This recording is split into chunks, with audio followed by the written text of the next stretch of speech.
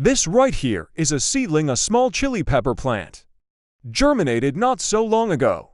It has much growing to do and is very fragile. This is an overwintered chili pepper plant 1 year old. It is February right now and the plant is already flowering and has produced healthy leaves.